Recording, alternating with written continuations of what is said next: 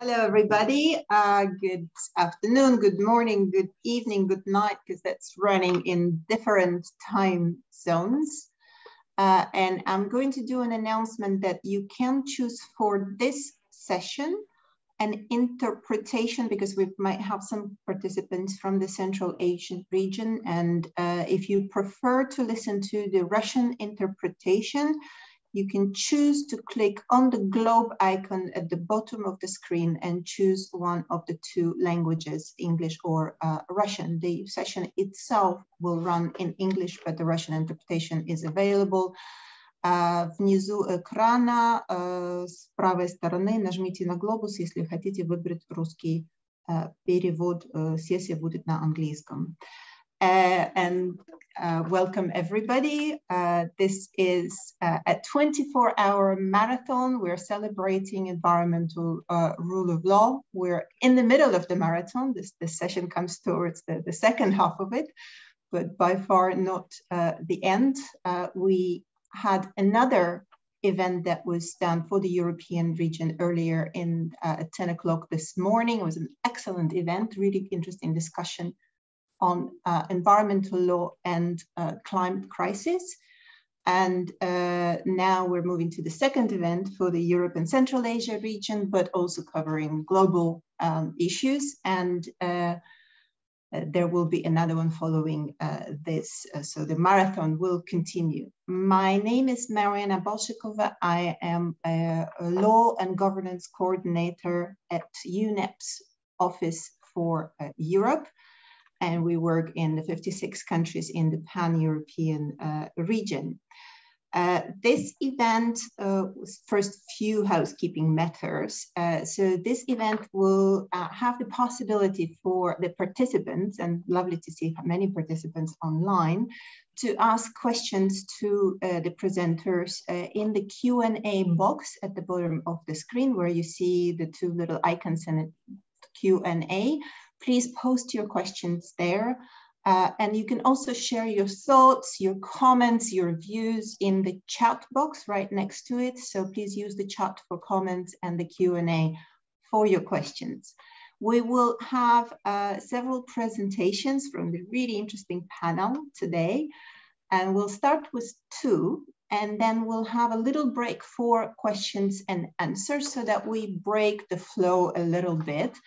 And so we encourage you to post your questions already in the first half an hour while our very distinguished and known speakers are presenting. So please post your questions so that we can take them up in the first break for questions and answers, about 25-30 minutes into the session.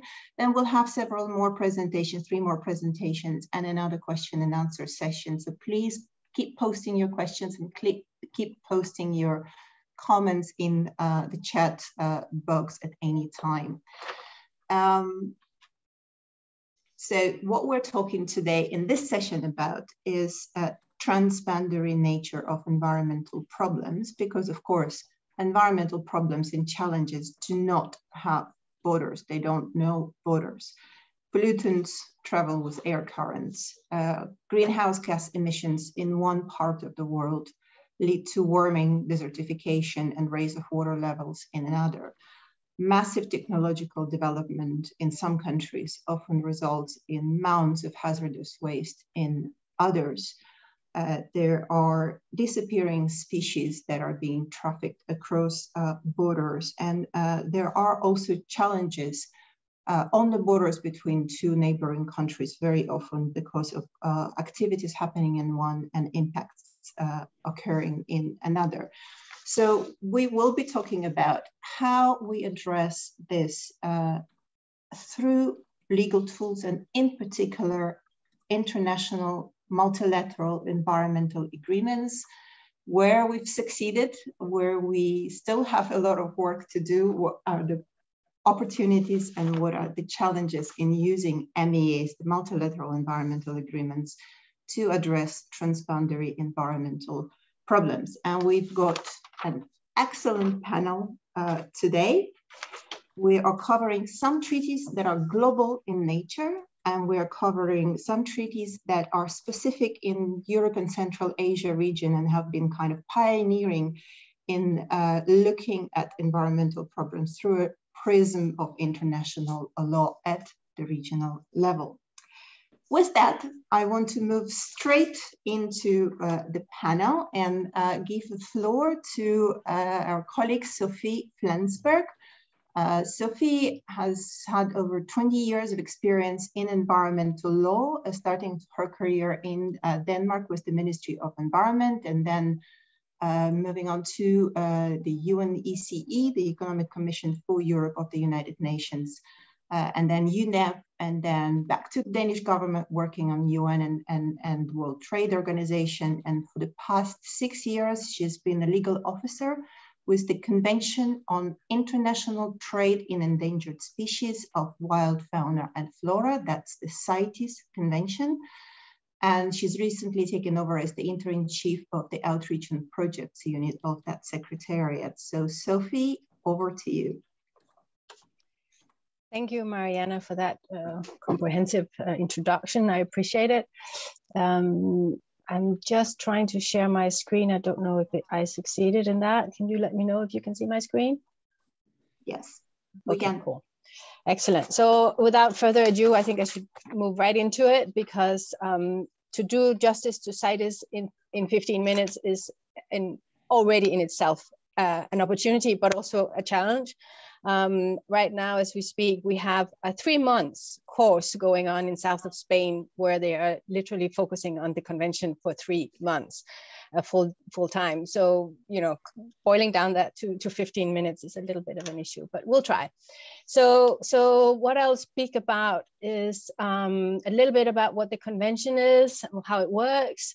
What are we actually talking about when we talk about global trade and illegal trade, as you mentioned, which crosses the borders? We have traffic of illegally sourced wildlife, both animals and plants, and how do we cope with that, which is a big challenge.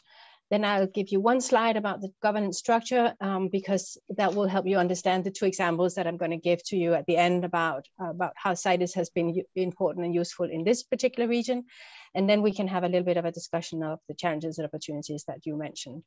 So diving right into it, CITES is an international convention. You already gave us the full title just before.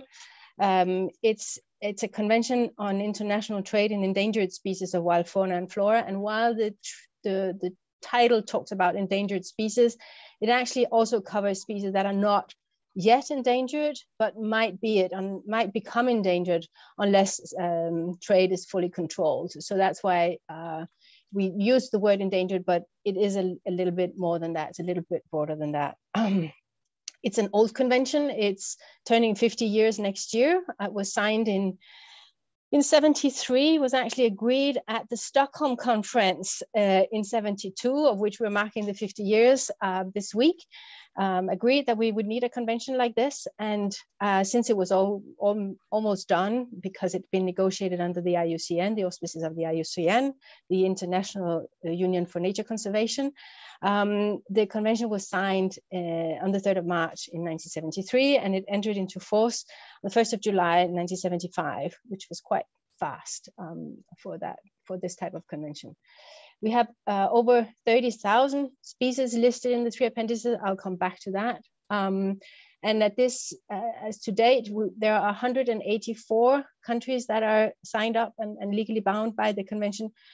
Sorry, that's 183 countries and the European Union, to be absolutely correct. In the bigger European Central Asian region, we're only missing Turkmenistan to have all countries as parties to the convention.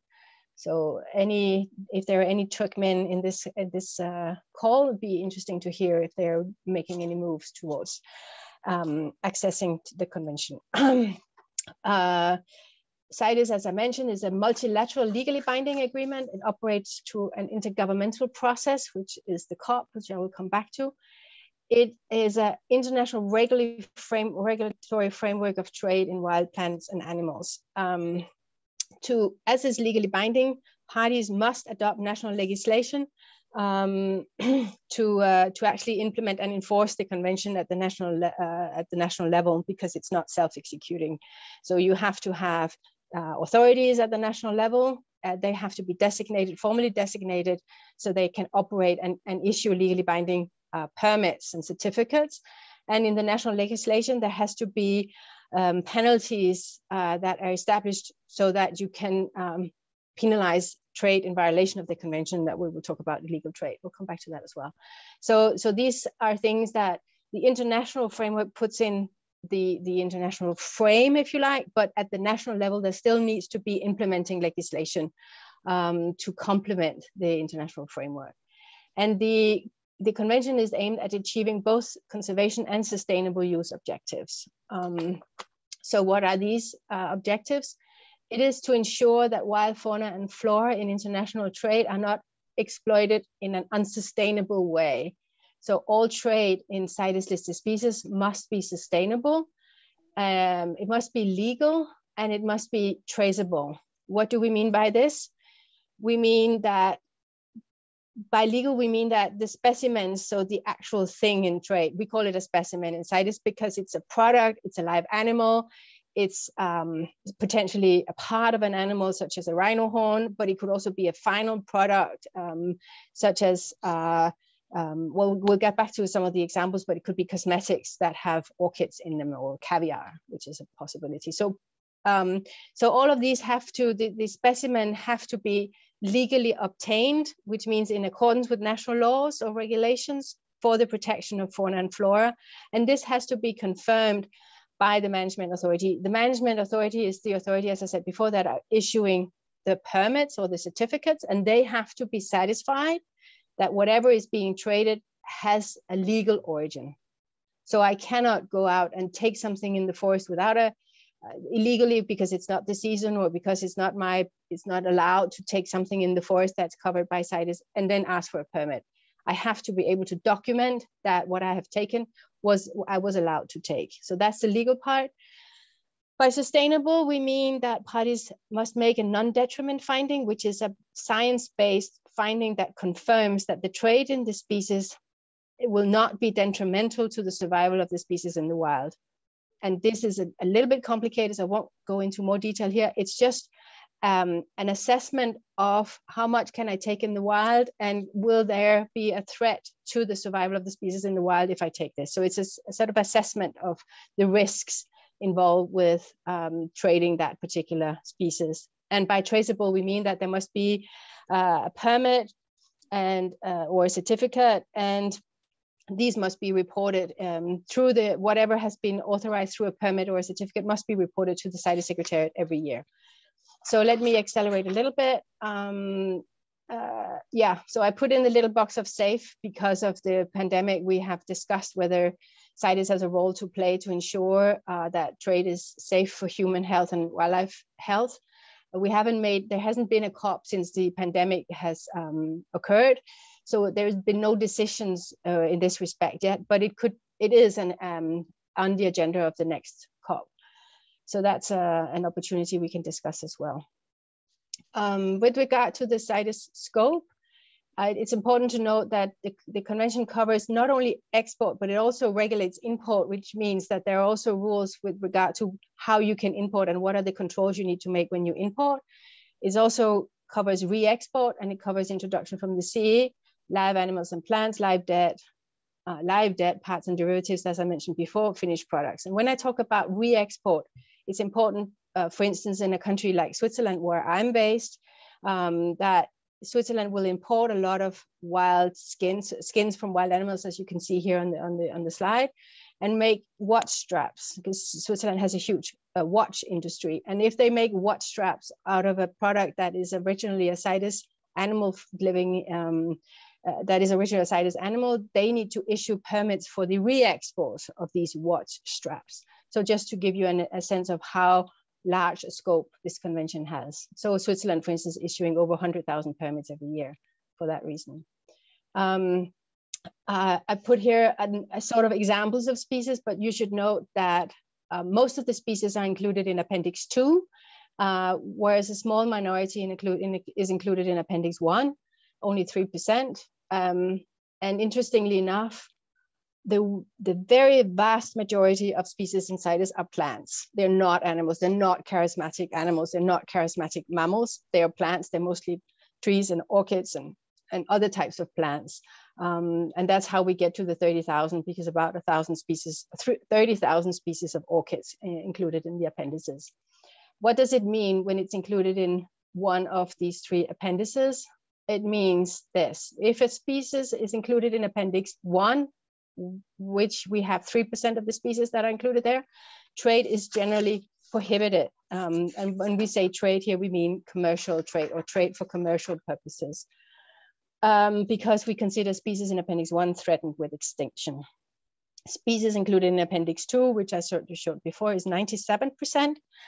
Not necessarily at this point threatened with extinction, but we must regulate and control trade to avoid that they become threatened, which means that trade in these species is permitted but controlled. And species in Appendix 3 are not yet threatened at a global level, but could be, and we're asking for more monitoring this trade so we can assess whether listing in Appendix 1 or 2 is necessary. The next two slides will be very quick, just to show you a couple of examples of economic sectors that rely on wildlife trade. Caviar is one of those. So we have food, we have furniture made out of exotic tree species.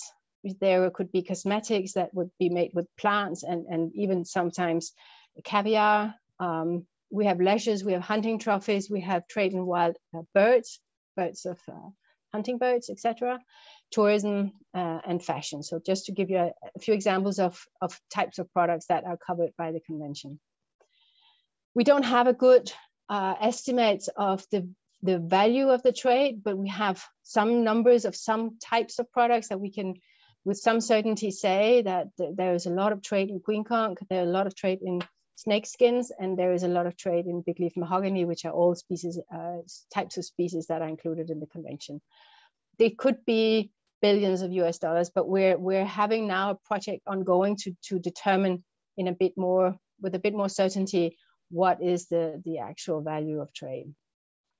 I mentioned illegal trade, and this involves both specimens that cannot be commercially traded. So these species that are in Appendix 1, which for instance includes all the big cats. So it could be tigers, etc. In these iconic species such as elephant with some exemptions, the pangolins that you saw a picture of before. So specimens species that cannot be traded for commercial purposes, or specimens that could be traded with, but the permit is not in order. Either it's invalid or it's not there, simply not there. So these are the two types of illegal trade. And the problems with illegal trade, obviously, is that it undermines legal trade. It involves often transnationally organized groups.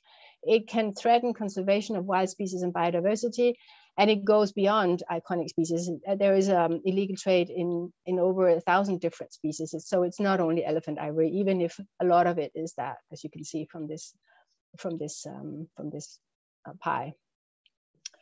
So just quickly on the governance structure, it's very simple. We have a conference of the parties, which is basically a body that has the supreme decision-making power or mandate that meets every 3 years, and most importantly decides on whether to include new species in the two appendices, Appendix 1 or Appendix 2, and decides on modernizing the processes through the over 100 resolutions that are basically adding to the regulation of trade. There are two scientific committees, and then there is a standing committee which meets the years when the Conference of the Parties is not meeting.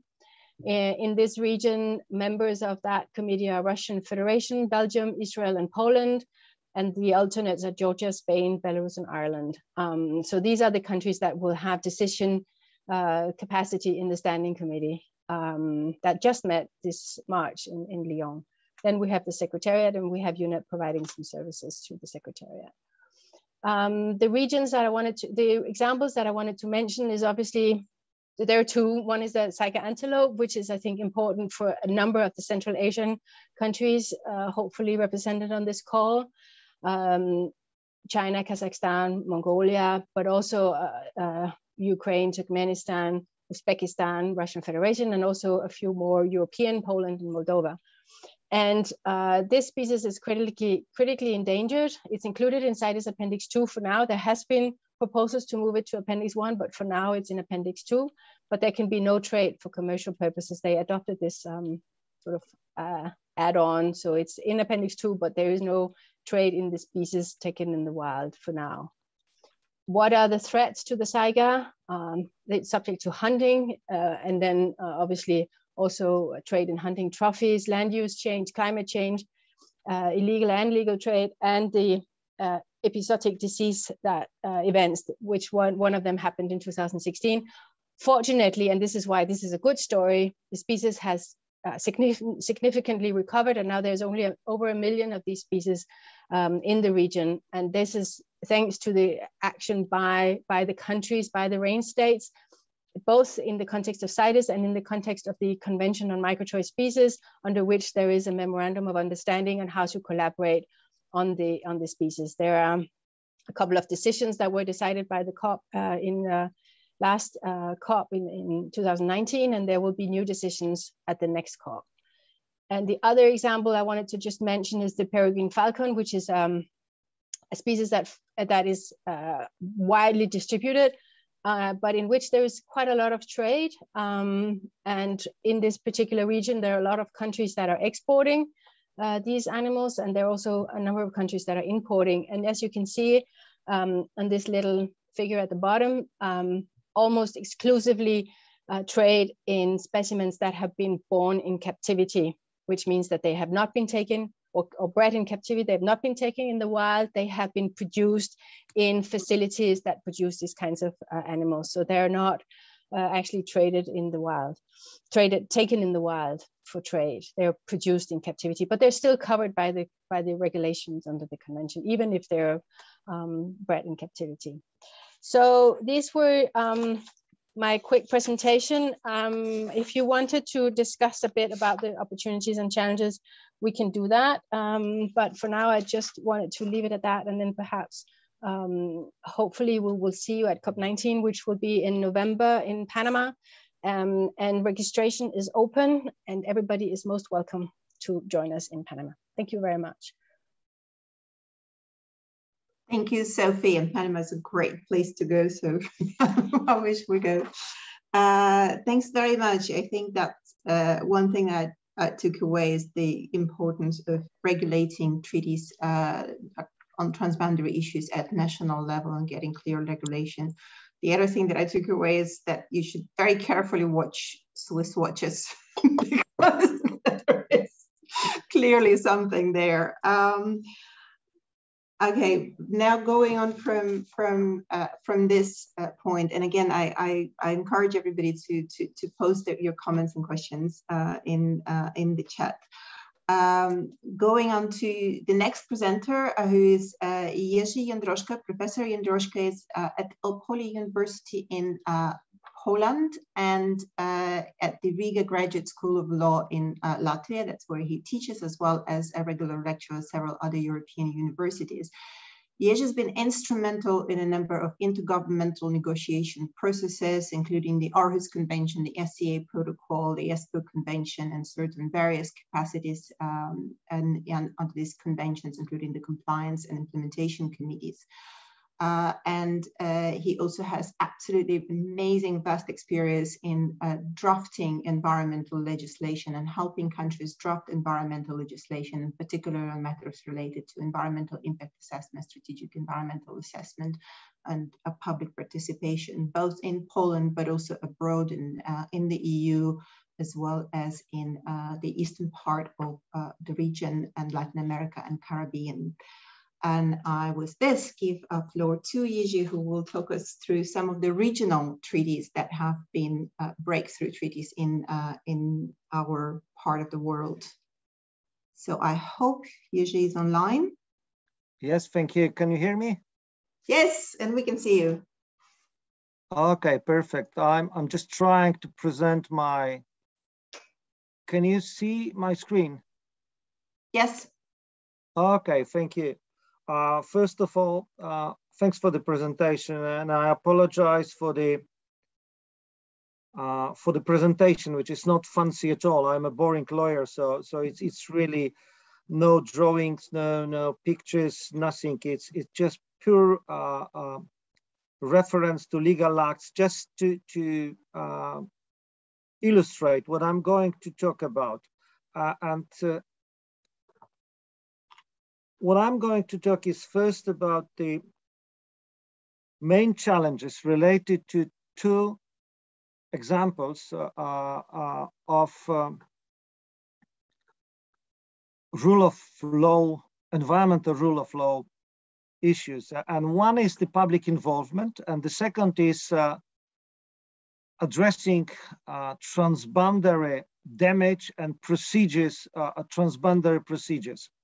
And then I would like to show the principles and to elaborate a little bit about the legal framework without, however, presenting in details. There is no time for this. I really appreciate Sophie being able to really present CITES Convention.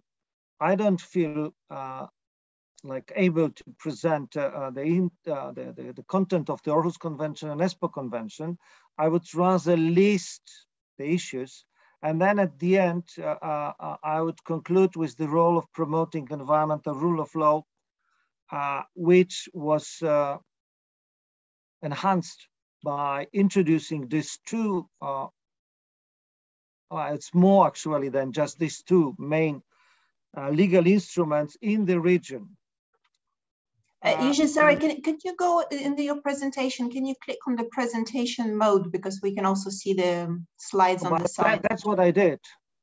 Okay, but that's okay. But we can see the main slide anyway, so that's fine. But you want to see the entire presentation or what? No, this is okay. Please continue. I think it's visible. Okay, so now it's a presentation mode. Okay. Yeah, that's what I had, but okay. So first of all, our region, Europe mostly, had similar problems as many other regions in the world. These were the administrative traditions in which secrecy was a rule. Even in democratic countries, participation of the public and access to justice was limited at most to protecting subjective rights. Therefore, no really room for those willing to protect wider public interests like environmental issues. Legal framework generally was focused on domestic issues, on protecting at most its own environment, its own people. There was no really a tradition of cooperation with the neighbors in other countries, even though they were similar problems. And then in the mid-20th century, it started to be elaborated some new concepts of generally of the open society, participatory democracy that would extend this thin democracy, as if it was called, to more participatory model of administrative decision-making or running the country generally. And that was, that coincided with the need for more integrated preventive approach to environmental issues, to understanding the horizontal and transboundary nature of environmental problems. And that all resulted in starting to develop some international principles which were codified somehow in the Rio Declaration on Environment and Development, which itself, as you all know, did not have a binding legal nature. It was just a political declaration, but very useful. And following this, there was some development in the international law, which both in the treaties and in the customary environmental law by a series of cases, developed some more binding rules. And then I will just shortly present you in the Rio Declaration. We all know this famous Principle 10 about public involvement, and there's 3 pillars: access to information, public participation in decision-making, and access to justice, which were prerequisite for effective environmental protection. So that was about the public involvement. Also, the issue of transboundary harm was addressed originally it was the trade smelter case. You might remember that was between the Canada and the United States. And that was the first elaboration of a principle that states have responsibility for environmental damage resulting from activities in their territory. And that was elaborated in the Principle 2 of the Rio Declaration, responsibility for transboundary environmental damage. And following this, there were 2 other principles in the Rio Declaration about the need for transboundary procedures, other ways for the countries to inform and to allow the other countries to participate in case of transboundary harm.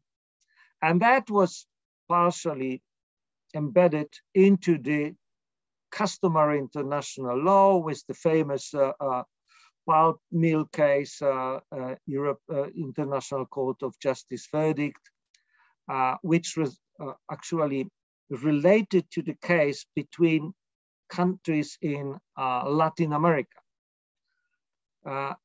These developments, I'm not going to talk about this at length about these declarations, because I'm pretty sure we all know this.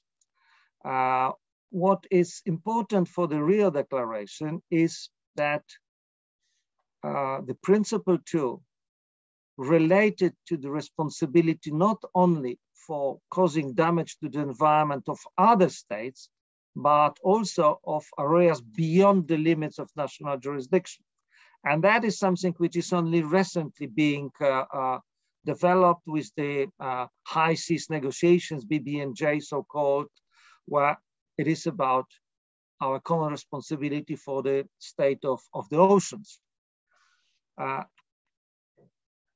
Then we have this Principle 18 about notifying the states about natural disasters and emergencies, and also about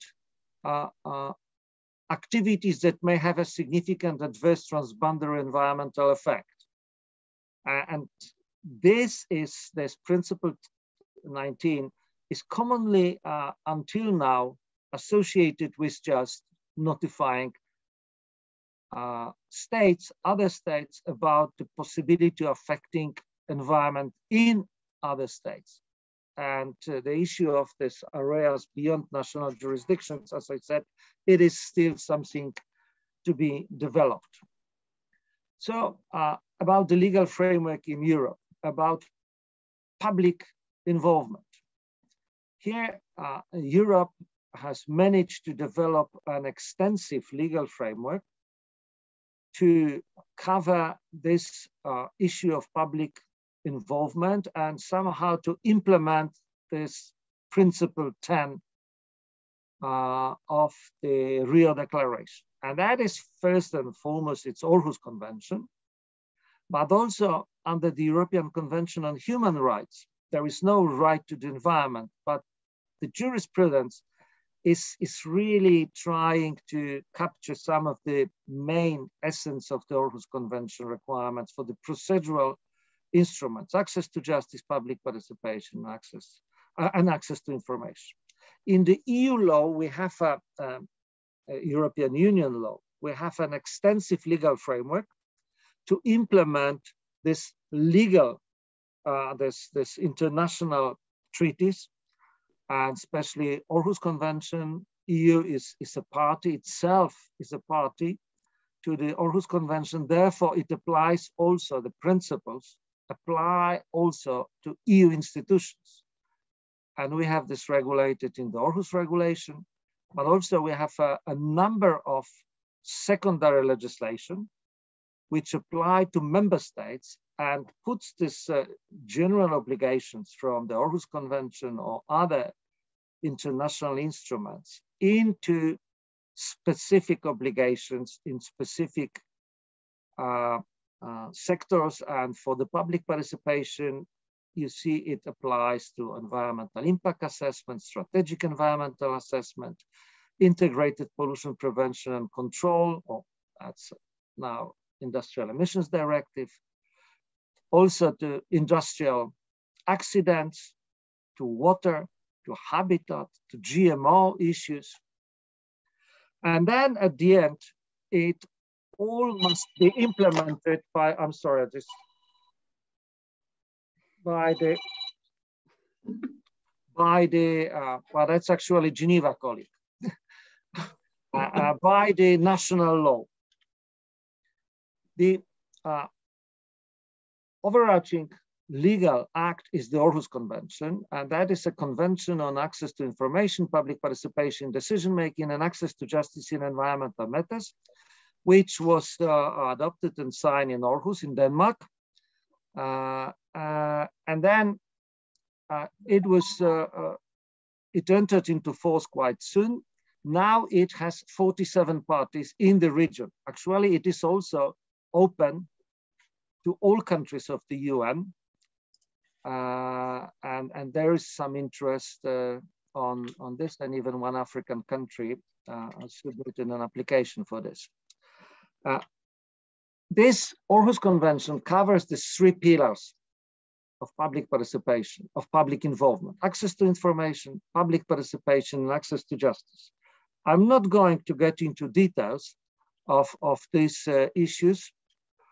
I will, at the end, conclude about its impact to the environmental rule of law. Now I would like to move to another issue, which is this transboundary harm or damage and transboundary procedure.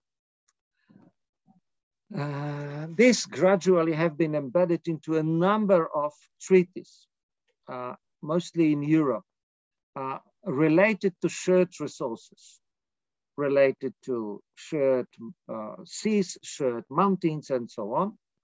The details, and again, European region is fortunate enough to have some details of the procedure, because as I mentioned, the International Court of Justice clearly indicated that doing this, in case there is one activity in one country can make a damage or harm environment in another country, you need to perform an environmental impact assessment. However, the issue is about the details.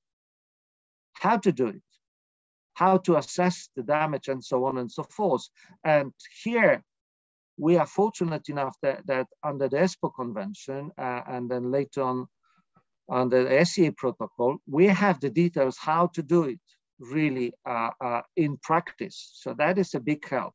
We also have this Industrial Accidents Convention, which talks not about the prevention, but rather, well, in a way also, but about specifically activities that might cause harm by the accidents, not by the routine activity as it is in case in ESPO Convention. And this experience has been followed in the Central Asia region, because it attracted also attention to countries which are not parties of UNEC, and the riparian states of the Caspian Sea decided to follow this requirements by establishing transboundary environmental impact assessment rules to the Tehran Convention. In EU law, as I said, there is a number of also rules that implement these general requirements, and they all harmonize national procedures, but also provide details of national procedure. And that all is further made much more detailed in the national legislation. And again, as I said, the major piece of international treaty is the UN ESPO Convention on Environmental Impact Assessment in transboundary context. It relates to concrete projects, but later on it was extended to plans and programs by so-called SCA protocol. So now to conclude, I think my time is I have like 3 minutes. Mariana, is that correct? That's pretty much done, I think, with the time. So yeah. Okay, just very, very shortly. So what it contributed to? It established a common standard throughout the countries for decision-making to be more transparent, more participatory, and therefore more effective and more legitimate. The governments are much more accountable to their own society. And that all resulted in minimizing the risk of conflicts, both with its own public, but also with neighbors, because this transboundary procedures, sorry, this is always the same. I didn't switch it off because I was expecting a call from Geneva. So with neighbors, because our activity can also create problems in another country, and not following these rules can clearly be seen in a number of cases between the countries. And most recently, we had a case in which I'm afraid my own government was brought to the court for not following these rules. But also what it resulted, it was better understanding of environmental challenges. That it is not only about its own environment. It is not only about its own people. That environment, of Sophie mentioned, does not know borders. So then you need to address it in a more comprehensive way. And finally, what is very important, there is this international standards, but also it is not left only to the national governments, but it is a standard that is monitored. And the compliance is monitored by independent, like international tribunals, Aarhus Convention Compliance Committee and ESPO Implementation Committee. And they both can be triggered, the procedures can be triggered also by the public, more or less independently or directly, but still, and that all provide additional incentive for the governments to really comply with this standards. And that is something which I believe Europe, I mean the UNEC region, that covers not only Europe, but also Central Asia, is really very much benefiting. And I believe that could be considered as something that on a wider scale could be replicated. And just the final word, we have had the Escazú agreement in Latin America, which was following the path of the Aarhus Convention, but it was done on their own Latin American way. But the same principle was there as we had in Europe, except for one issue. Regretfully, in Europe, we considered responsibility of the governments towards the public at large, whether it's our own public or the public in other countries. And that, I'm afraid, in Escazú Convention was not really followed. And then it is about the standard or the rights of only its own public, and it does not extend to the public of other countries, which I believe it is a missed opportunity. Thank you very much. Thank you so much. Thank you, Jerzy, so much. And I think this point about sort of creating at the regional level, taking the principles from a policy document, a global policy document like the Rio Declaration, and using that moment of the fertility because of the political transition in Europe, and creating these common standards building on the international principles is one of the things that has been crucial in the European sort of international law development and in the environmental field, and the issue of having those standards reviewed for compliance and having those effective mechanisms that look at compliance by independent bodies is also something that has been instrumental over the past 20 years in this region. I want to basically just say that we have a comment, and I think that's more related to CITES, and the comment is from Rosanna saying that to improve forensic cases, all CITES species should have their genetic sequences in the databases. So I'll just read out that comment. I haven't seen any questions, but I do have one of my own, and if you could, both to Sophie and to Jerzy, if you can just say about a sentence on this in terms of the top successes or the top challenges as you see in implementing transboundary legal frameworks in this region. If you had to name one or two, what those would be? One of the successes I've already mentioned, which is the Saiga antelope, for this region has been it's been a very good collaboration, both between the parties, the countries, but also between the Convention on Migratory Species and the Convention on International Trade, which both have the Saiga in their scope. So that is something that we're quite satisfied with and use as a success.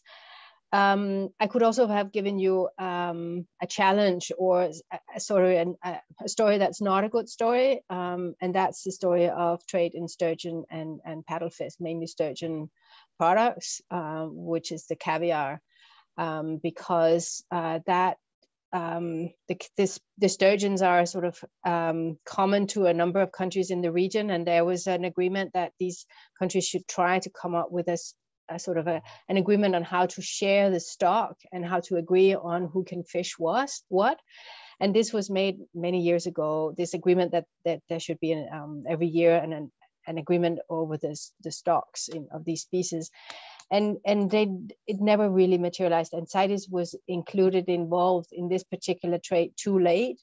And so there is hardly any trade in caviar from the region now, in wild caviar, I should say, because there's a lot of trade in caviar that is being produced in aquaculture facilities, both in the region, but also in other regions, including China.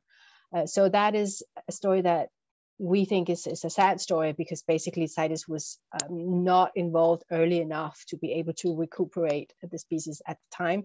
There are still some species, this is not the end of the story, they have not gone extinct, but there is definitely not enough at this point to allow for trade in wild taken roe. So that was just a little going forward. I think that there is more and more pressure on the natural resources. There more and more pressure both on wild animals and wild plants. And I think we will see more and more opposition towards trade in wild resources taken in the wild. We can see trade in captive bred or trade in artificially propagated, so plantations. But we will see, I think, going forward, more and more pressure to reduce trade in wild taken, be that animals or plants, and more species being included in the appendices. And our systems are still coping, but I could see at a point in time where the where it's simply going to be too difficult for our systems to manage. So as I said, for every time you have a shipment of something that is listed inside it, you need to have a permit. And I could see that it would be difficult for the parties to keep up with the requirements and what you need to do to issue a permit. And so I've seen that already. Some countries are simply saying, well, we're not going to allow any trade. It's simply, we can't control it. We're just going to stop trading, which could be considered as a precautionary approach, but it could also be considered as a sort of laissez-faire approach, where a lot of trade would then go underground and be illegal and even less controlled and probably even less safe and less sustainable. So that is not a solution, because trade is not going to happen just because you're saying it's not allowed anymore. So I think that balance between regulating trade in a way that you are actually able to implement the regulations you have agreed you would implement, versus just forbidding everything, because it's a lot easier. It's a lot easier to enforce, but it's not actually going to be a solution, because trade will then be, as I said, uncontrolled, unregulated, and definitely unsustainable, and definitely less safe from a human and wildlife health perspective. So that's my 2 cents. Thanks. Thanks very much, Sylvie. Jiří? Yeah, I would mention 3 achievements and 2 challenges. The achievements, it's basically what I mentioned. It is this common standard for more than 45 countries. And these are countries of different traditions, of different structures, but they apply more or less similar standard of public involvement, of informing the other countries about activities that might harm them. So that is achievement. Second, also taking into account that the environment and the harm to the environment and people affected, it is not only about our own business, and that we need to see it in a broader perspective. Also think about the people abroad, foreign public. Let them speak, let them participate. And finally, this independent review, these 2 bodies that really could be used, and the very existence of this possibility, I think it's very important. So these are the achievements. Even, I mean, in countries that might themselves have a very well-developed framework, this framework can always be changed domestically. And if this is an international standard, this is much more difficult if or should in the country be a political force that would not be so much interested in promoting participatory democracy. And that happens, and that is one of the challenges. Aarhus Convention was child of its time, the same as the Espoo Convention. It was at the time where Europe was taken by this wave of democratic changes. I'm afraid that's over. I did see in Latin America similar kind of mood. I was privileged to participate in Aarhus, but also in Escazú. And I felt pretty much the same kind of approach as in Europe, towards more democracy. We want more public involvement.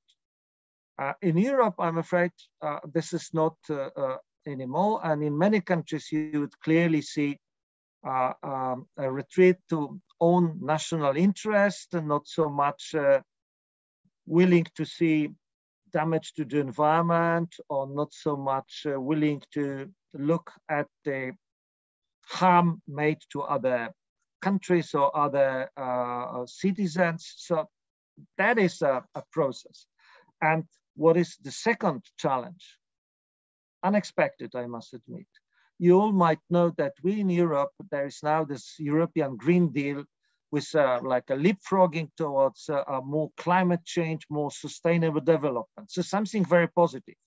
But as usually, opposition to more rights to the public was made by those who were at the same point not so much convinced to the need for environmental protection. all of a sudden now, those advocating very much this Green Deal, some of them are very much afraid that too much of public participation, too much of access to justice for the public might be an obstacle for promoting sustainable development. And that is totally new factor, which I must admit I'm very surprised to see, but it may be a significant challenge. Thank you very much. Thank you. That's very thought-provoking. Actually, that's really, I would say, surprising if you think about it, but it is very thought-provoking. And there's a question about access to justice based on the Aarhus Convention, and I think you partly addressed it, that if that convention is applied, yes, there is a access to justice aspect to that, and that's an important part of the convention.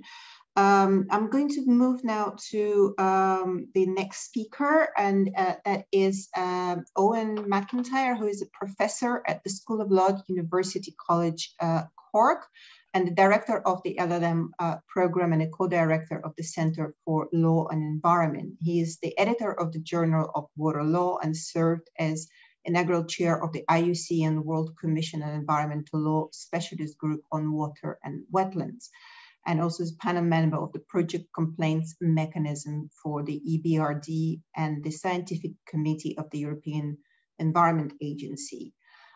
He consults widely in the field of international water environmental law for the World Bank, ADB, UNDP, the European Union, and also advises river basin commissions around the world on transboundary water cooperation. And Owen, the floor is yours.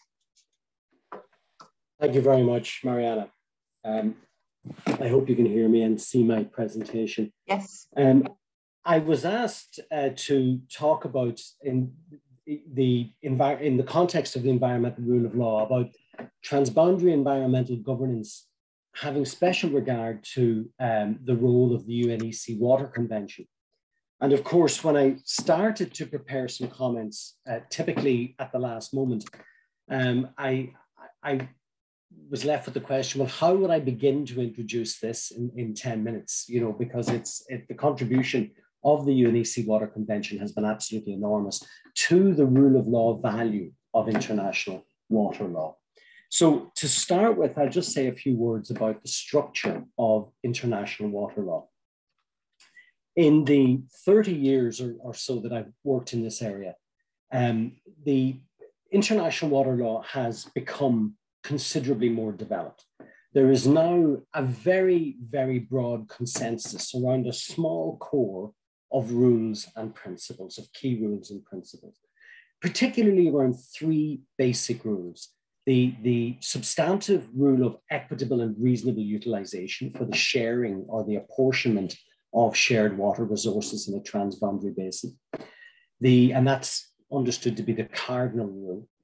The related principle of, or the duty to prevent significant transboundary harm, or the no harm rule. And then the predominantly procedural broad duty or obligation upon states to cooperate. And we normally understand that as a sort of portmanteau obligation involving a whole range of procedural obligations, informational obligations, obligations between states to communicate and share information depending on the circumstances. It may be an issue or a dispute surrounding a new project. It may be about new uses. It may be around ongoing, environmental problems. So tied to these three key rules, two substantive and one procedural, we have a whole host of ancillary requirements. And this is the typical structure of any international water law agreement, whether it be a regional convention like the UNEC Water Convention, or a bilateral agreement or a basin level agreement.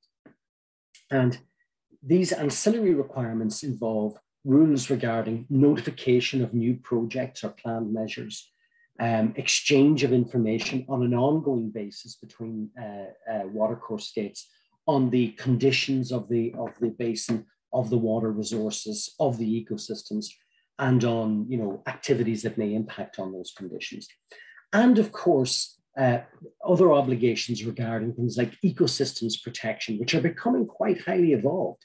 And we now understand as involving a whole raft of elements around the protection of environmental flows, the maintenance of ecosystem services, the protection of species, the prevention of invasive species, et cetera, et cetera. Now, as a framework, international water law, by definition, from the very beginning, has been designed to be flexible in terms of its implementation, its elaboration, implementation, and application.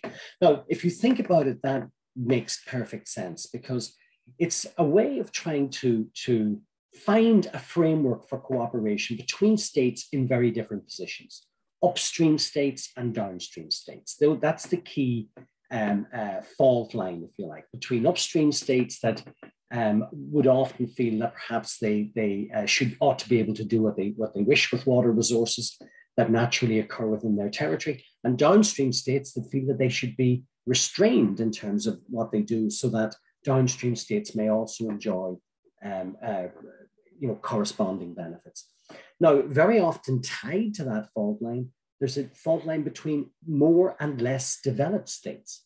So, more developed states will tend to feel that their water uses will tend to be entrenched, and they will feel that their interests ought to be protected against rising states that are now starting to have a major demand for water for industrial processes, for irrigation, et cetera, et cetera. So there are a lot of fault lines here to try and agree a common framework that is acceptable to all parties, regardless of the stage in their development, regardless of their political or social or economic systems, regardless of their place in the basin, most importantly, is very, very difficult.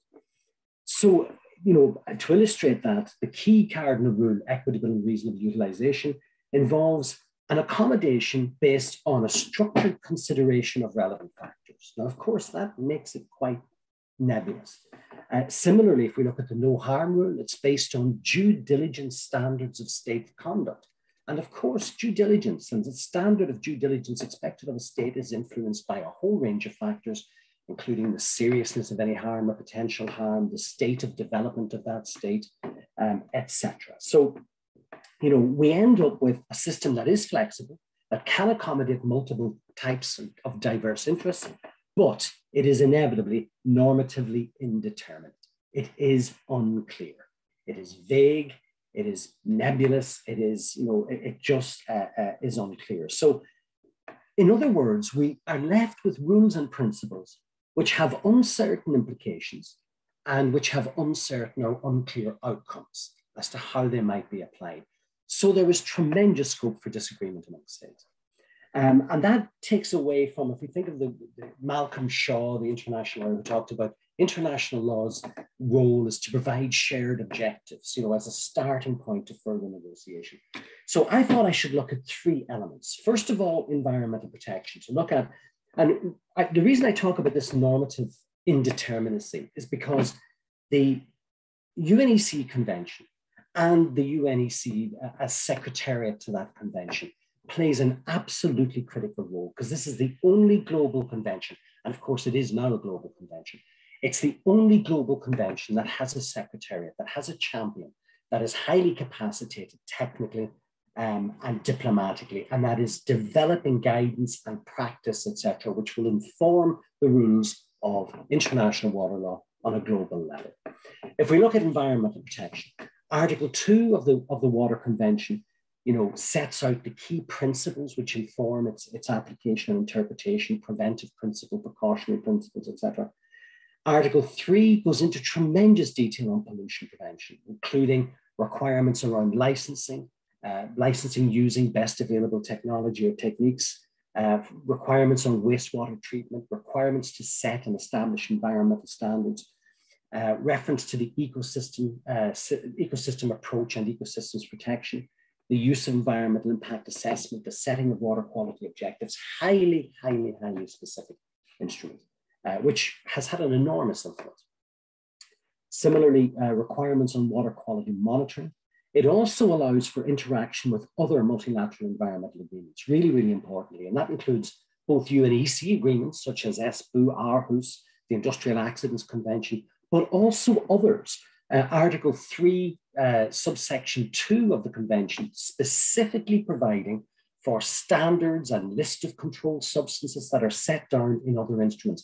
For example, the Stockholm POPs Convention, etc. So, it incorporates by reference, if you like, all of this other wealth of international environmental law. And for example, just, to demonstrate that role of the regime established by the convention, supported by the Secretariat, the first guidance that we have, meaningful guidance that we have on the ecosystem approach, dates to 1993, one of the first instruments, technical instruments adopted under the auspices of the convention after its adoption. So that's just typifies the kind of contribution that it has made. If we think about the all-important paradigm of institutional cooperation, Article 9.2, a very unique provision, requires the establishment of joint bodies. And the first time one reads that, you think, well, what kind of obligation could that be? Clearly, there's tremendous room for disagreement over what form any such body will take, but it makes this a requirement for the parties. And this recognizes the critical importance of permanent, capacitated institutional mechanisms for effective transboundary water cooperation. In the absence of such institutional frameworks, the rest of the key provisions and requirements of international water law are merely aspirational, unrealistically aspirational, I would suggest. And this is recognized and forcefully, embodied, if you like, in this provision.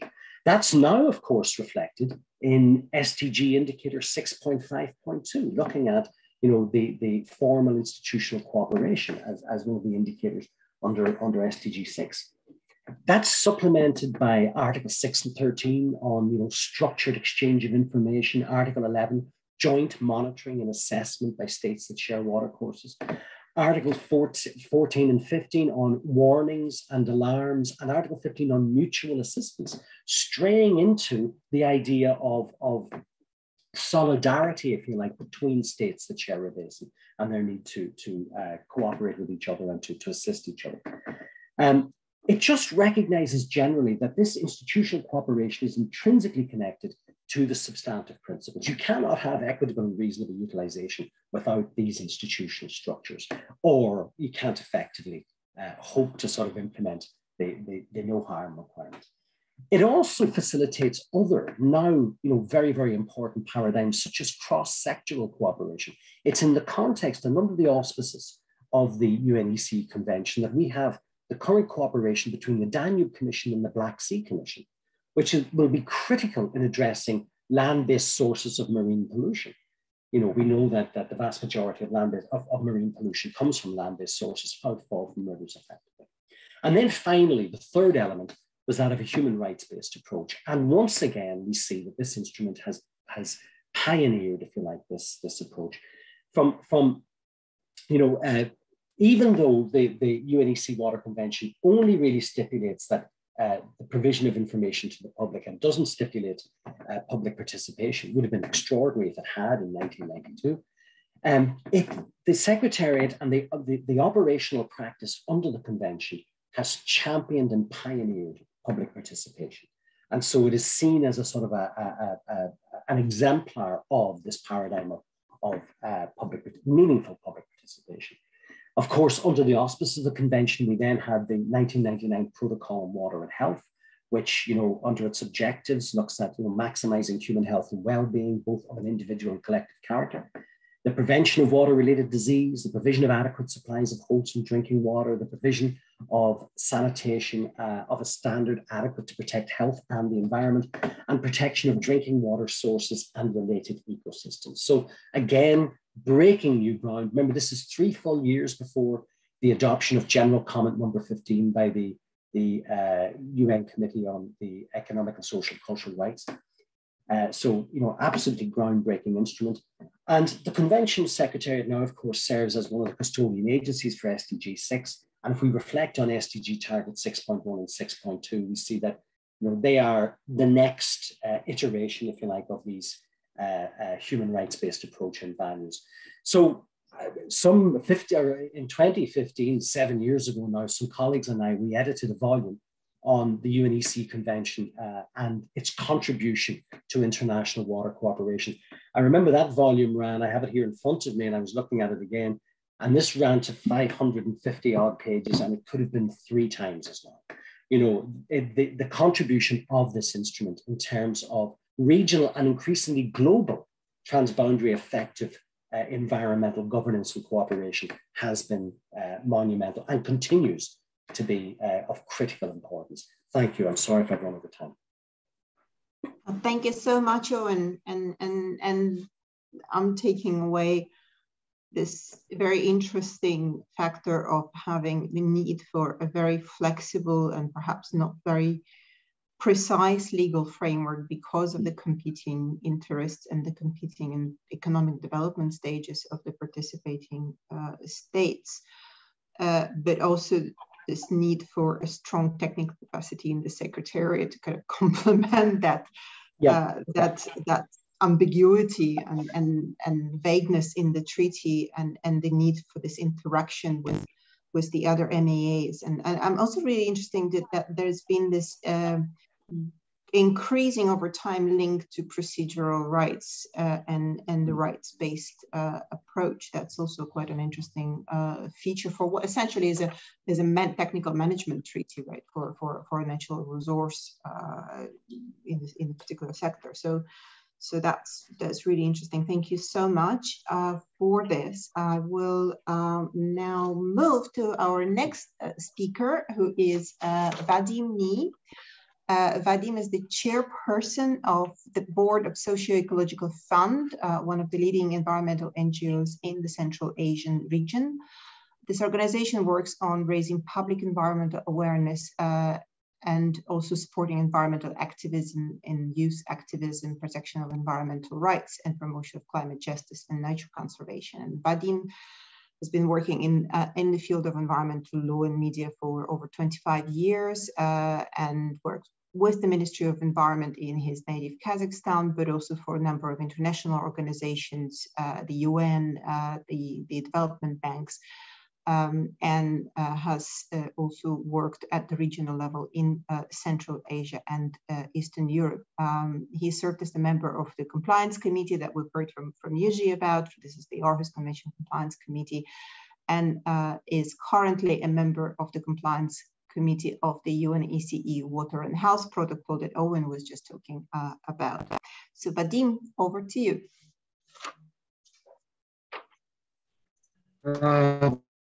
Thank you. We've got a bit of a sound problem. Actually, you made a very comprehensive, better now? There is a background, okay. Is it better or not? No? Yeah, just go ahead. There is a background, okay. But this is okay. We can see the slide. Thank you. There is a background noise. Sorry, I'm in the hotel. Yeah, so it's okay. Okay, no. Okay. Yeah. Okay, I will manage my presentation like you. It doesn't work somehow. This one. Okay, we'll try.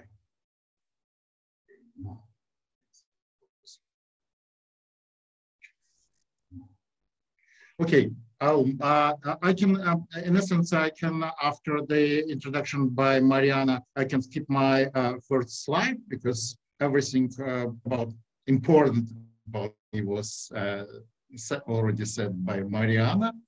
So I would like first to add a few words to the presentation made by Sophie. You can see here on the map that she mentioned about the past. You can see on the map was the main source of black caviar. I don't remember the exact number, approximately 80–90% of wild caviar from Caspian Sea.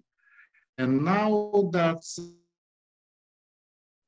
I would say, in essence, there is for the caviar production, because it has the very important spawning sites for sturgeon. It's Ural River place, which are located on the Kazakh territory. And now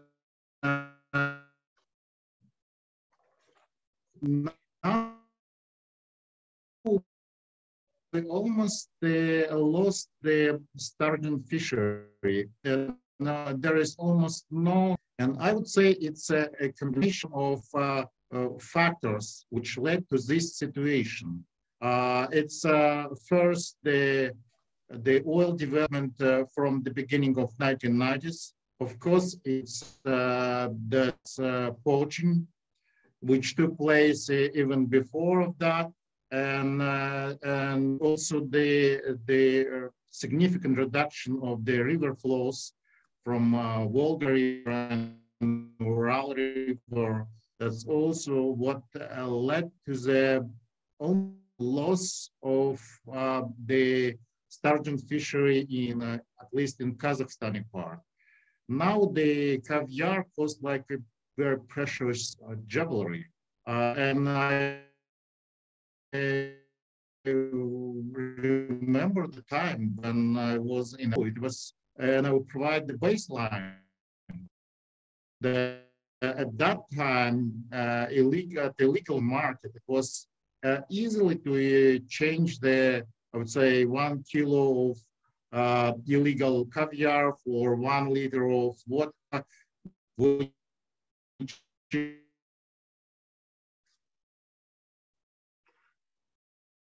sorry, Vadim. I think the bandwidth at your Vadim, the bandwidth at your end is very low. So maybe you can switch off the video. Okay. I will move to another place. Let me 1 minute to move on the place. Sorry.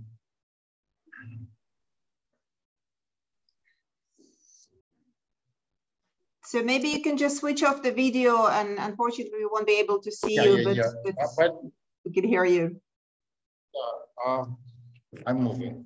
We all know how the difficulties are with the internet connection. Unfortunately, that's part of this today's virtual world. Home.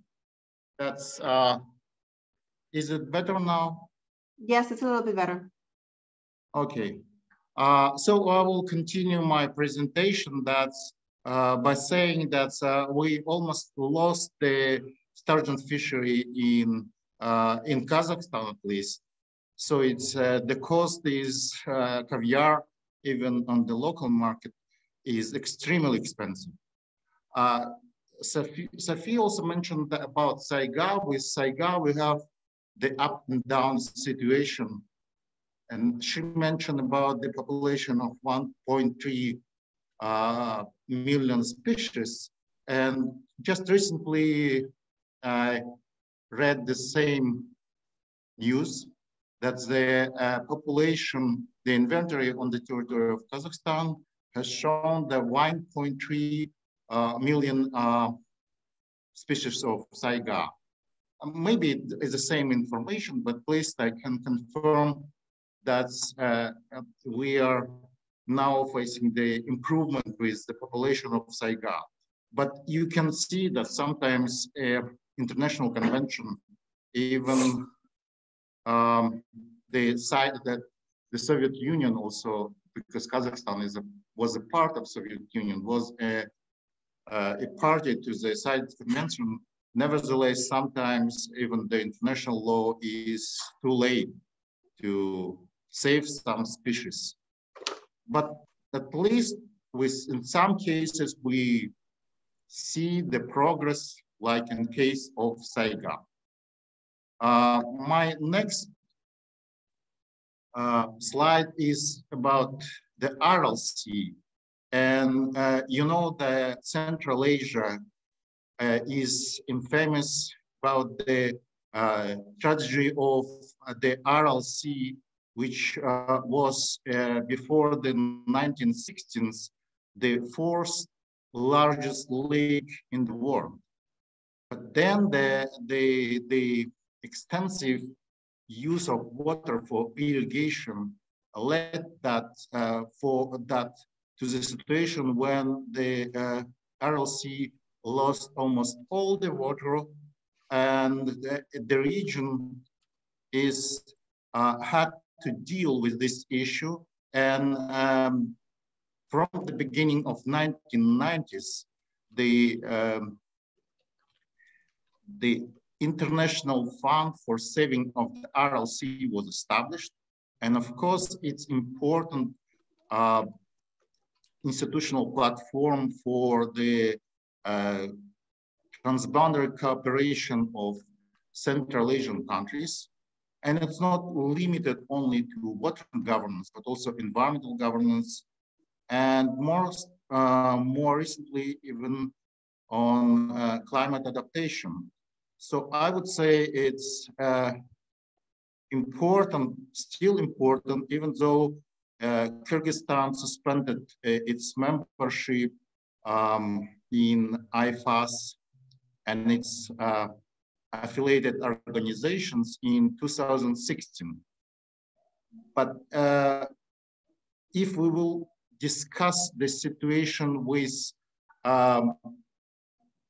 the participation in 3 UNEC convention, I would like to mention that in case of the Helsinki Water Convention, it's typical situation that 3 downstream countries are parties to the conventions, but 2 upstream countries, in this case, it's Kyrgyzstan, Tajikistan, they are not members, they are not parties to the Helsinki Convention. And with the Espoo Convention on EIA in transboundary context, which was described and by Europe, only Kazakhstan and Kyrgyzstan are parties to this convention. And then now more actively, the Central Asian countries are participating in the Aarhus Convention. 4 or 5 Central Asian countries are parties to the convention, namely Kazakhstan, Kyrgyzstan, Tajikistan, and Turkmenistan. So even Uzbekistan, from time to time, they are saying that they are going to join the convention. It didn't happen yet, but still, at least Uzbekistan never saying that they will not apply the principle of the convention in international negotiations or regional negotiations or regional cooperation. So it works at the regional level. So it's the convention influenced access to environmental information, and also public are engaged in regional cooperation and represented in some of the regional environmental organizations.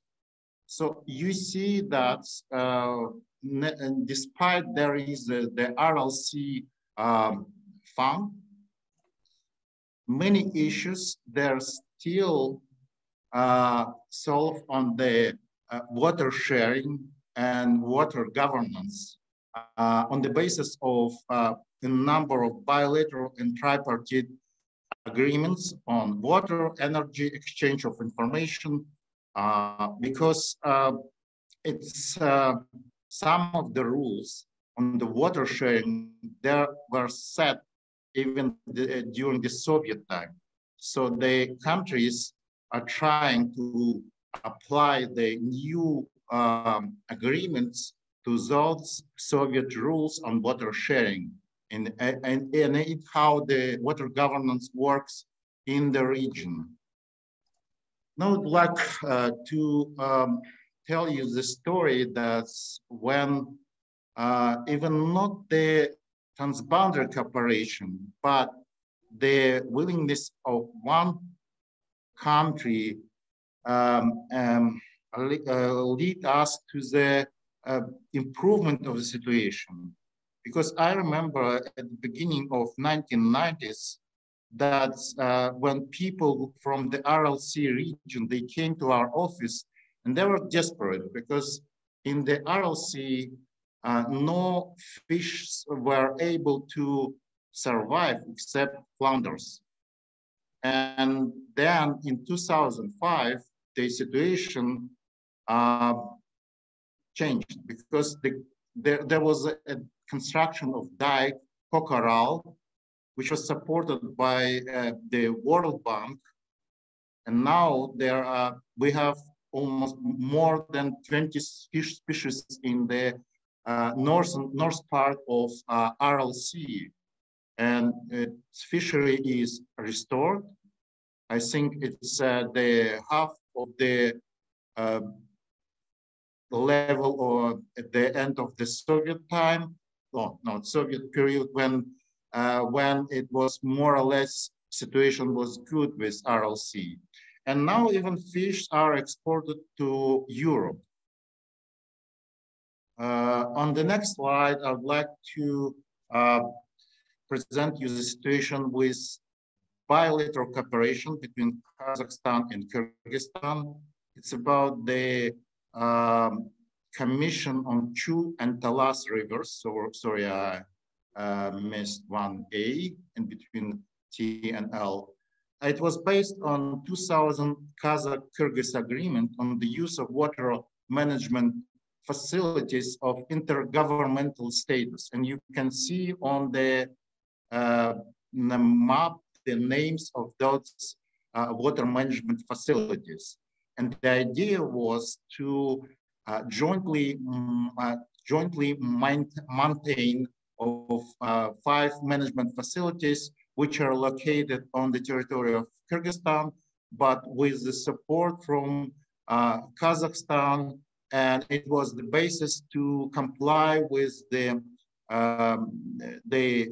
water sharing agreed during the Soviet time. And the bilateral commission was established in 2005 to provide the institutional framework for the negotiation of these issues and to review the compliance and implementation of the rules. And what is good with that commission, that the scope of the activities, actual activities of the commission is much broader than the scope of the 2000 agreement.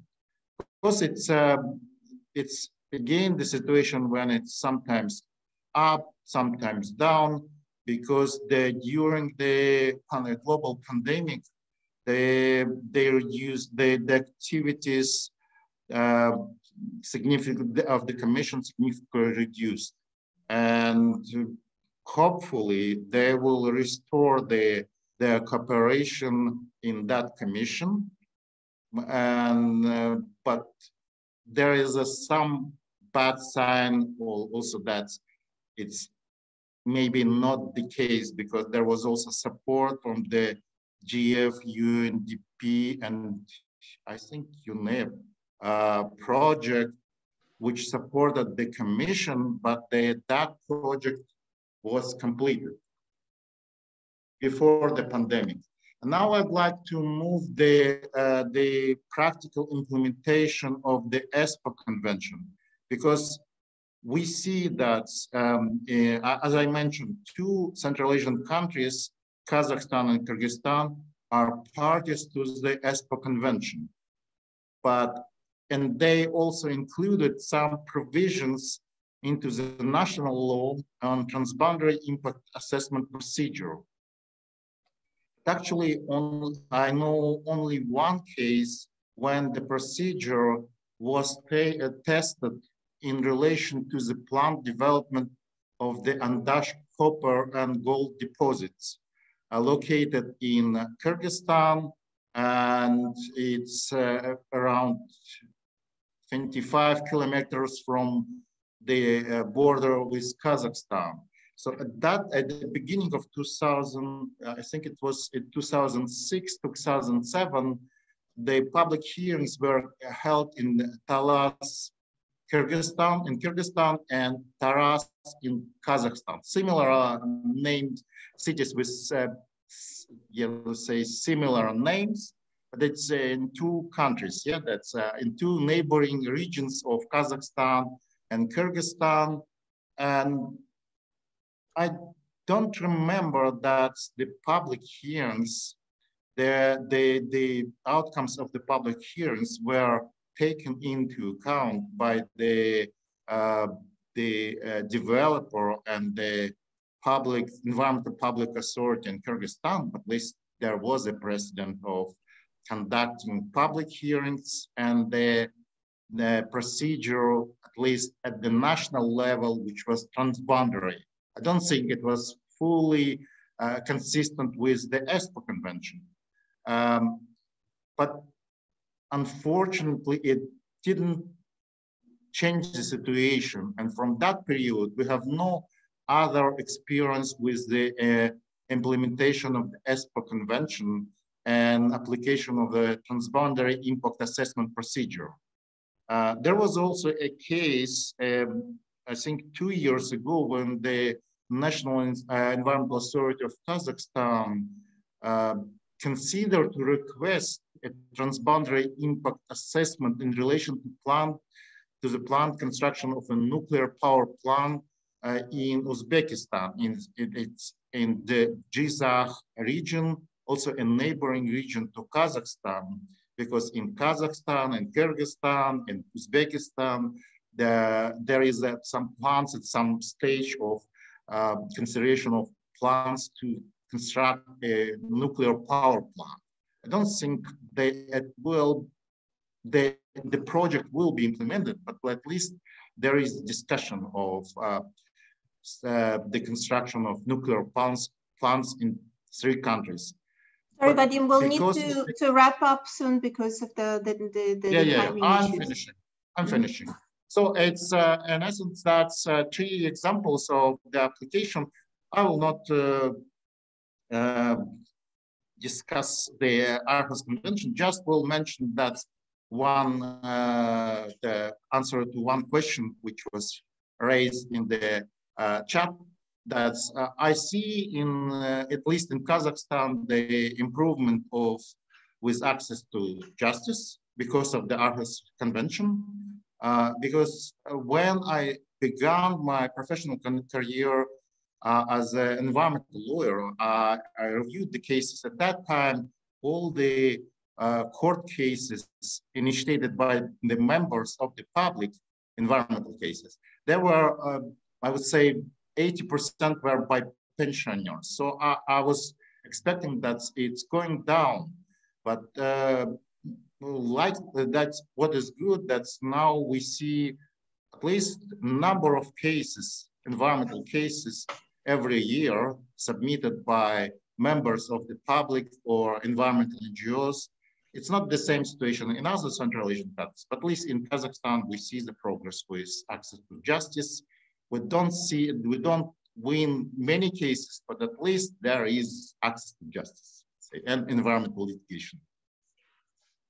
Thank you, Vadim. I'm going to swiftly move to Nancy Isarin, who is the founder of Ambiendura and has been working on inspecting, investigating, and enforcing provisions regulating transboundary movement of waste since 1998.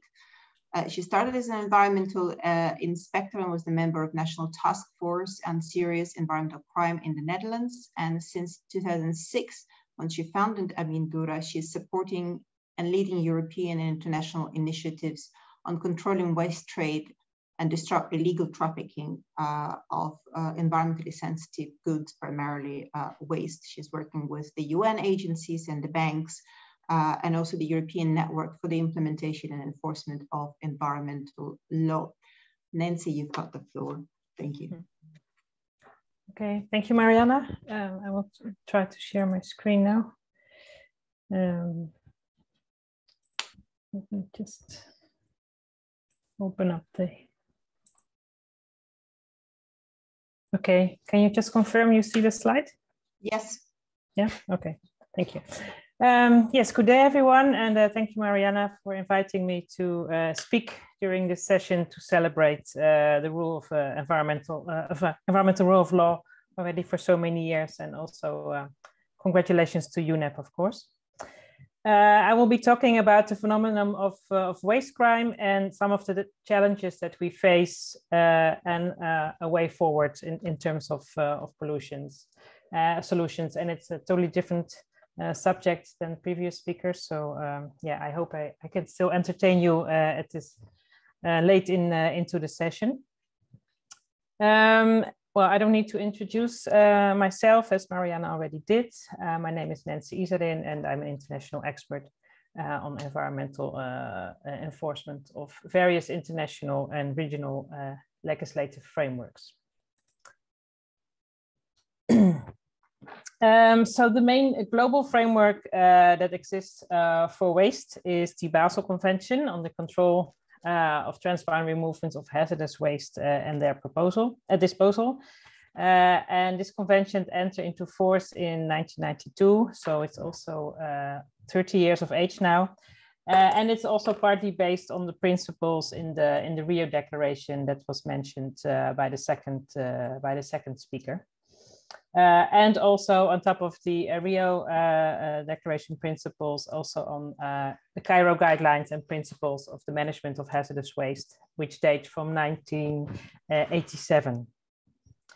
The Basel Convention sets rules for transboundary movements of waste, as it says in the title, but also on the environmentally sound management of waste. And within the European Union, the provisions of the Basel Convention have been implemented into the European Waste Shipment Regulation, and some other European countries have also taken over the main approaches that are laid down in the European Waste Shipment Regulation. So in the first question is, well, why is there a global waste trade to begin with? Why is there a need, or what is the sense of shipping waste across the globe and across borders? One of the reasons is that due to different standards for treatment of waste, regulations and criteria for waste sites to operate waste, costs can be lowered. And in order to avoid those costs, exporters and waste generators will, of course, find destinations where they have to pay the lowest cost, and yeah, the chance of being inspected or checked is also then in those cases often lower. And secondly, waste is more and more viewed as a resource, and in that sense, it's becoming part of the normal demand and supply chain. So there is also a business model behind shipping waste across the globe.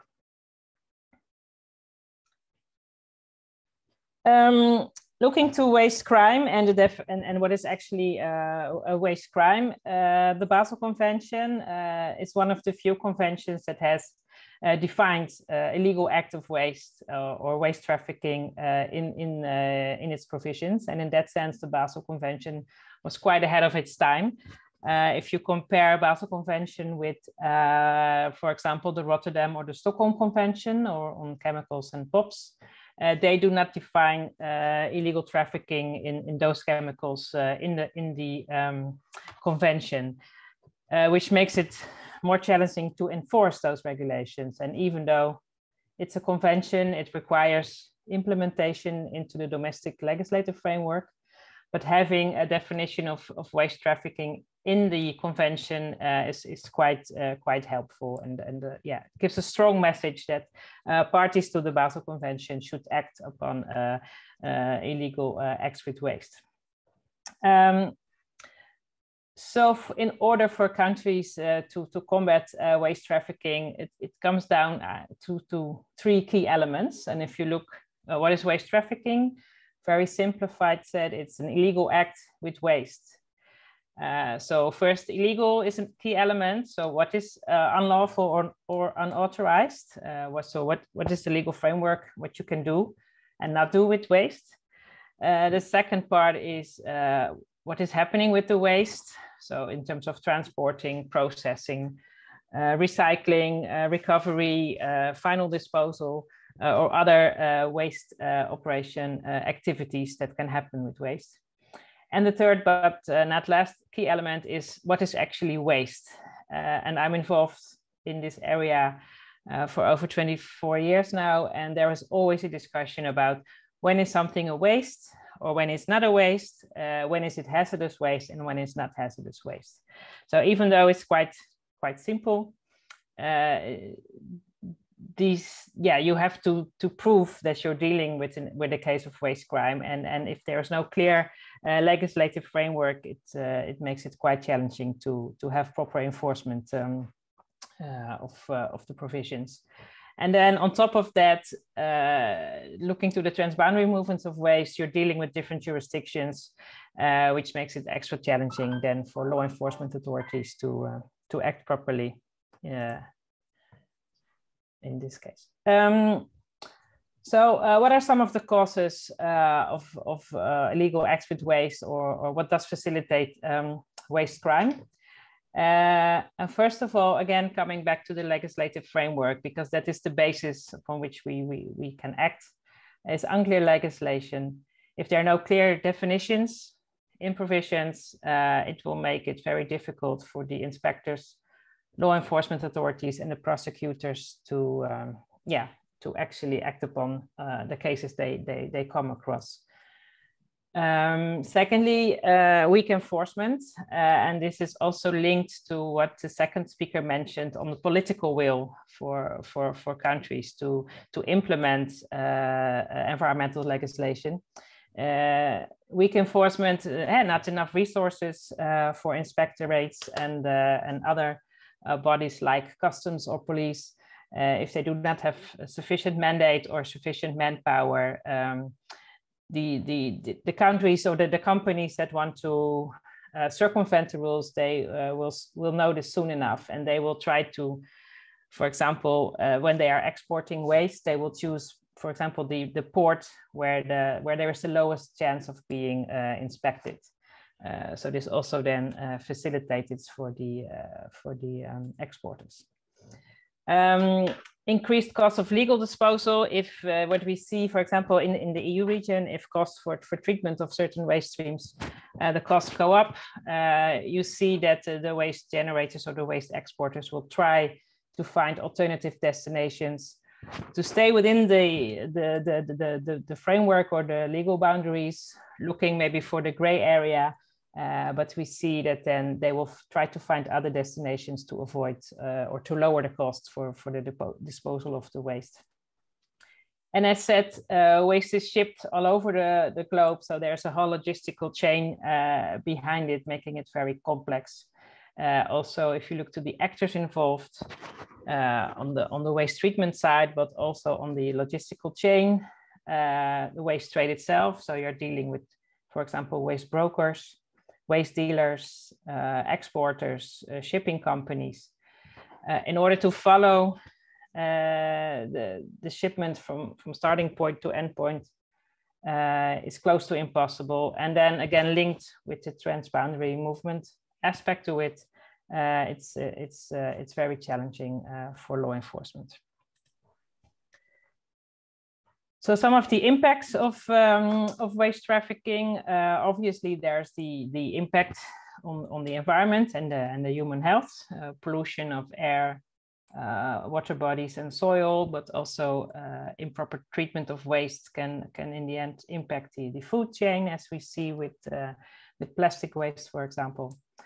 A loss of jobs, improper treatment is carried out under worse and simplified circumstances than when it would have been, if it would be proper treatment, it would create jobs, as also is promoted in the EU under the Green Deal. Loss of public trust. The general public expects, of course, when they collect and separate their waste streams at their household, they kind of expect the government or the companies contracted by the government to take care of those waste streams. And if they then have to find through public to news outlets or on the internet, found out that this waste is going abroad and not being treated as they expected, the general public is also less inclined to keep separating the waste, for example. And also the loss of resources. If waste is not properly collected and treated, in the instance of electronic waste, which contains a lot of valuable metals, if this is not treated in a good manner, you will lose these resources. And this will become more and more a challenge in the future. For example, looking to the increased use of lithium batteries. And lastly, what is sometimes also not always so obvious is that waste trafficking is often linked with other types of crime, fraud, money laundering, bribery, other financial crimes. So it's not just waste trafficking; it's also impacting other areas. So what are some of the challenges that we face when we're trying to detect, prevent, and enforce cases of waste crime? The list that you see on the screen is not, of course, exhaustive, but it highlights some of the key challenges that we have come across over the years. So first of all, the gathering of information. As said, waste is shipped from A to B, but it stops in different ports or in different places. And to gather information on the composition of the waste or how it has been generated, where is it going to, what type of treatment, that's already quite challenging. And if you look to the number of containers being shipped on a daily basis and how many of them contain waste, law enforcement authorities need to have proper information to target the right containers, for example, to check and to see if they're dealing with a legal or an illegal shipment of waste. Another challenge is, again, the cross-border aspect of the waste trade. You're dealing with different jurisdictions, so not all countries, of course, have the same mandate or legal power to act upon illegal shipments of waste. And we're also dealing with different authorities that are involved in the waste trade chain, like the environmental authorities and inspectorates, the ministries, but of course also customs and port authorities. So that makes it extra challenging to have a good level of communication. Legal definitions is another challenge. As said, if we don't have clear definitions, for example, on waste, on hazardous waste, or how much certain waste streams can be contaminated with other materials, that will make it even more difficult for law enforcement to come to the same conclusion, for example. So it can happen that one country says, no, we don't see this as waste, and another country where it's going to say, we consider this as a waste. So what does then prevail? And it should be, of course, that the most stringent interpretation is the one that applies, but it's very challenging. Then if we are dealing with an illegal shipment of waste, in some cases that waste has to return to the country of origin. That gives a whole new range of challenges about the actual return of the waste. First of all, the competent authorities of the country where the waste was found have to prove sufficiently to the country of export that it is indeed a case of illegal waste, and then the actual logistics on returning the waste, again, can be quite time consuming and also very, very costly. In case the waste cannot be returned, at least alternative treatment of the waste have to be sought in the country where it ended up. And lastly, investigations and sanctioning. In case an illegal shipment has been detected in the country where it was exported to, whose responsibility is it then to start an investigation and to prepare perhaps a case? The collection of evidence is bound by international agreements on joint committees or teams. And even if you would get a case to court, the sanctioning and penalties are quite low. So I don't know if you saw the list. So looking forward, what is key for disrupting waste crime?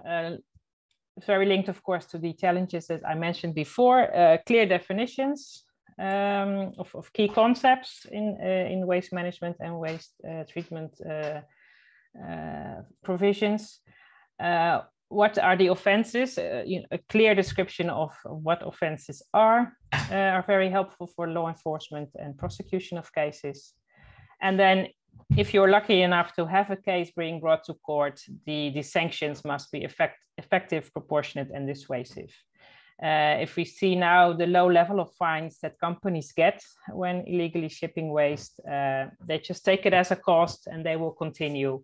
And it's not at that level that they will think twice and try to comply with the regulation at this point in time. We also keep pushing for sufficient legal powers for law enforcement. Even though it's maybe not one authority, but the chain of events, all competent authorities or law enforcement authorities should be able to either detect or stop or investigate, take samples, things like that. And that also would mean that there should be sufficient cooperation between those different authorities, not only at the national, but also at the regional and international level. And as said, there should be even further guidance or more clear on how to deal with the return of illegally shipped waste. I have to say that at the Secretariat of the Basel Convention, they have developed a guidance on how to deal with the repatriation of shipment of waste. But this is very much focusing only on the environmental authorities. But again, also customs officers play a big role in this. So how do you get these different ministries to talk to each other? I'm nearly there. So just two examples of sorry, Nancy, we'll need to wrap in a minute because then we need to move to the next session. Yeah, so, that's my two last slides. So I will just mention that the UNODC has developed this legislative guide, which helps parties to develop a legislative framework. So it contains examples of provisions, for example, that they can implement into their national legislation. I think it will be launched at the COP of the Basel Convention. And then the second piece of legislation I just wanted to highlight is the Environmental Crime Directive in the European Union. It's currently under revision, and it seems like they will focus more on appropriate sanctioning, a clear description of criminal offenses, what is the concept of substantial damage, and strengthening the enforcement chain. And then to the last slide, these are just some examples of joint initiatives that have been carried out to facilitate this cross-border cooperation. These are some projects that have been carried out the last couple of years. My only question that I would like to end with is if these kind of projects are enough, or do we need a more proper piece of work or legislation or framework that kind of forces parties and authorities to work more closely together in this area. And with that, I end my presentation. Thank you so much, Nancy. And we are out of time, so but I hope we've answered those questions that were posted on the chat. And just to say, the Basel COP is coming up just in a couple of weeks in June. So thank you so much to all the presentations, because really interesting, some very thought-provoking, some really interesting questions and very interesting examples. Thank you, everyone. And I invite everybody to join the next session, which will be on the role of networks to advance environmental law under the Montevideo Programme. And with that, I wish you all good afternoon, evening, morning, or night, respectively, in your regions. Thank you.